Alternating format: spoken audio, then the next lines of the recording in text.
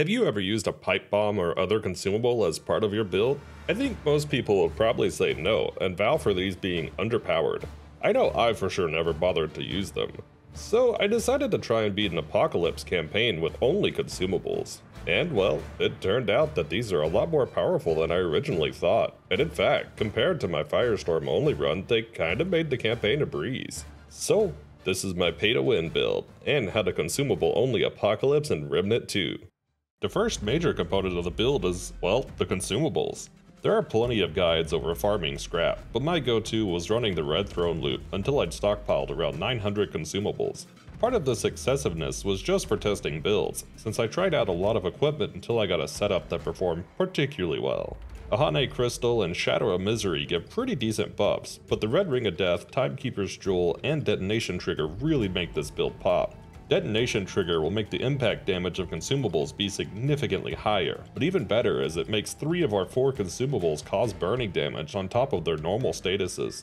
Black Tar on its own is pretty pitiful otherwise, but being able to self-ignite makes it a good option, and seeing the Brightstone ignite is pretty hilarious. But unfortunately, the Binding Orb doesn't benefit from it.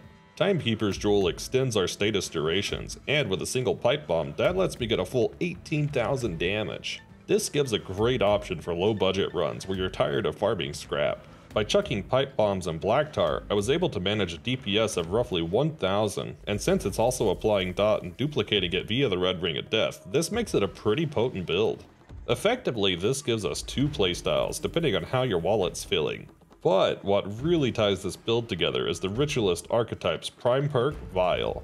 The infected buff from it is nice, but the other effect is what we really want. If we kill an enemy that's under a status effect, those statuses will spread to all enemies within 15 meters. This makes killing mobs actually quite easy, since the pipe bomb applies good bleeding and burning. Medic might seem weird as a second archetype, but it gives a nice 25% damage boost, and the 5% crit chance applies to the explosion damage from the pipe bombs. So, let's take this build into an apocalypse campaign and see if we can consumable only Remnant 2. My first world was Yaesha, specifically the Ravager variant. For the big spenders out there, clearing the overworld comes down to just chucking pipe bombs, but for those without hordes of scrap, there's another option. Personally, I never used the sneaking mechanic in this game before this run, but it's a great way to save some scrap, and it's a lot easier to get by enemies than I thought it would be. And even better, since this is a scrap saver strategy, we can run up to the next crystal if we get caught, and then go down to prevent losing any consumables. For me, I ran into the Root Nexus, and knowing this thing had a chunk of health, I thought I'd try to conserve my bombs, but this was really biting me with the ads. While I didn't opt for going Rambo, I did opt to restack fire on the Nexus anytime the fire status ran out. This thing just had too much health, and they say time is money, so I ditched my money saver strat. As for dealing with the ads, it's important to either target the big ads or not directly hit the little rolly guys. The rollers die before getting status, so the statuses only spread by targeting the other ads. It's essentially another cost-saving method, but for those with unlimited scrap, the Rambo strat would definitely make this easier. Health is the only thing that can't be bought for this fight, and running around without strategy seems to get you killed or something, so I mostly wound up hanging behind this column as it offers decent protection, while sometimes kiting ads to grip them up and reduce the number of bombs I needed. The next area I got was the Expanding Glade, and this is the last area I'll talk about the overworld on. This is because I wasn't able to sneak past the enemies here, so there's one other strat I adopted for the overworld. Run forward until a group of enemies are following you, and then throw a single consumable. This should spread the status and make quick work of them, freeing you up to run towards the next crystal. As always, if saving scrap isn't a concern, you could totally just chuck bombs, but this combined with just triggering the next crystal and respawning saved me at least 1000 scrap in this single overworld area alone. As for any other overworld section in this run, I always tried to sneak it first, and if it didn't work, I resorted to this strategy. The end of the glade is a fight with Shrewd, and this fight's pretty fair. While Shrewd was on his platforms, I'd toss one bomb to set statuses, and then duck behind the tree to prevent taking damage. I didn't use Black Tar on the Nexus, but on most bosses like Shrewd it's particularly good, as it gives 3 burn stacks instead of 2, making the dot really good. This makes the fight with Shrewd go a lot faster, and personally I felt that time trade-off was worth the money. The only other notable part about using consumables is that when he drops the pod enemies, you can't break the pods directly with bombs. That said, when they do spawn, the status spread makes pretty quick work of them. All in all, Shrewd cost me 3,250 scrap to take down.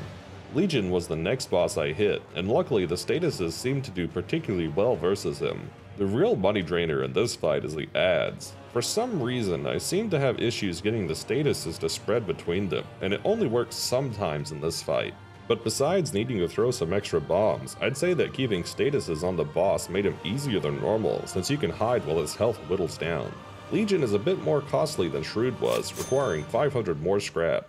With both required bosses down, it was time to play the water harp and put a price on the Ravager's head.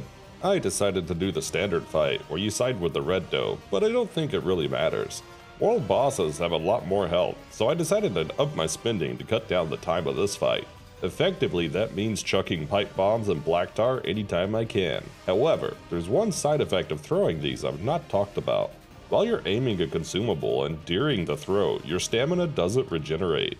This means if you're aiming a lot in between boss attacks, you're likely to run out of stamina and get punished. For Ravager, he gives a short break whenever he backflip kicks away, and this time is the moment for free damage. Black tar is also quite important in this fight to keep the burning status going as long as possible, as well as for the ads. The little rollers he spawns can't survive the explosion from a pipe bomb, meaning they won't spread the status if you hit them, so black tar on them it is. Besides that, this boss fight is pretty fair if you know the dodges. The only notable strategy I had was to circle around the arena as wide as possible for most of the fight. By doing so, the center columns would be left up, and these helped a lot with dodging attacks in the second half of the fight. This boss wasn't cheap, and sent me back a whopping 13,000 scrap. The Labyrinth drags us in, and luckily the doors can be opened with bombs. Bleed doesn't work on the enemies in this section, and despite burn working, it doesn't deal as much damage since they resist it. So I generally opted for using the shielded heart to help run past stuff while thinking to save a few bits of scrap.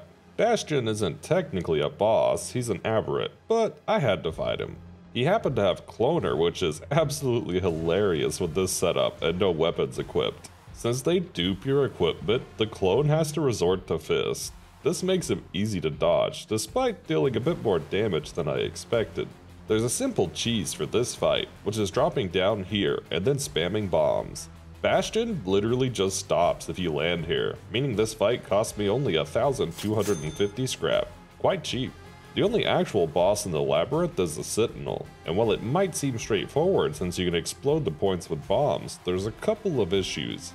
The floating cubes are a huge pain to hit, and you have to arc your throws really high to hit most of the floating ones. The most egregious one is actually by the entry door, and I couldn't hit it directly. Instead, I wound up bouncing the pipe bomb off the wall and into it. The other thing that sucks is the lack of stamina regen. It's not good to take risks with stamina here, so I played this fight a lot less aggressively than I normally do. Due to missing pipe bombs and statuses not spreading, this fight took me almost 10,000 scrap worth of pipe bombs. With Sentinel down, I rolled into a new world and got in a route. The first boss I rolled was Abomination, and while he's not that special, there are a couple of notable things. This arena has water in it, even if it's not very deep. Since water clears the burning status, we can't keep it up for the whole fight, and this reduces our damage output, making this fight a lot harder than it otherwise would be. Additionally, until his armor plating is removed, it's possible for the pipe bombs to bounce off of it and miss him entirely due to this. I also found stamina consumption was a bit harder to manage in this fight than the others, so to offset it I just threw bombs a bit less frequently and set up shields anytime I thought I might get hit. When the first half of the health bar goes down, he starts adding some small adds, and these allow us to spread 3 bleeding stacks onto the Abomination, which I haven't seen happen in any other fight. This helps a lot when mitigating the elemental resist and fire being frequently removed. His armor also gets knocked off around this point, and the fight actually becomes easier in the second half for consumables. That said, this one was quite costly, stealing a total of 12,000 scrap from my wallet. Boss number 2 was the Custodian's Eye, and this one gave me some issues. Hitting the ads were hard, the stadium moving interrupted my throws, stamina consumption was a pain, and it just wasn't taking good damage from the bombs. The flying ads plus the laser proved to be a particularly painful combo to deal with, and for some reason the statuses didn't spread between the ads like in other fights. I knew I was going to need black tar to stack 3 fires to reduce the length of this fight, so I started tossing them a bit more frequently. And this is where I discovered something interesting. One black tar hit his eye, and then the laser just didn't hit me for some reason. As it turns out, black tar leaves the surface, and you can see this if you toss it on the ground. But if it hits an enemy in midair, it seems to leave the surface midair. If the enemy hit with black tar is already on fire, the black tar can catch fire and become a fire surface. This black tar surface just happens to collide with the laser and prevents it from going through. It took a little getting used to, but with some decent aim I was able to prevent a lot of his laser attacks. Though, if he is moving a lot or you're having trouble getting the adds in the fire, there's 2 more consumables left in our arsenal. The Binding Orb can be paired with black tar to pull the adds in and burn them easier, and it seems to activate if you throw it at the main boss too. However, if the adds still make it through, the Brightstone AoE allows you to hit multiple and sets them on fire thanks to our equipment setup. There are 2 more things I'd like to point out. The first being that if he's shooting the laser into the black tar, you're free to spam pipe bombs, and I highly suggest going for a big spinner approach to this fight. The second is when columns raise out of the stage. It's actually possible to throw from behind these while completely being protected. After figuring out some decent strats, my confidence in my build was restored, and the Custodian's eye went down for a total cost of 19,500 scrap. A bit pricey, but a price worth paying. For World Boss, I rolled Sha'hala and decided to do the standard fight since I used the override pin in my last run. Pipe bombs can hit Sha'hala and the hands directly, so there's not too much special here. There's no need to completely spam bombs anytime possible, but it is very helpful to set up statuses on the arms that raise up from the ground, as well as the main boss. Black tar is pretty good here, but it's very easy to get hit by it, so I'd use it sparingly. The green orbs that move towards you you'd normally shoot, but they're really hard to hit with bombs, and losing stamina to do so is generally not worth it compared to just dodging. My recommended strat is to move towards one side of the map at walking speed, and then dodge the lasers when they shoot.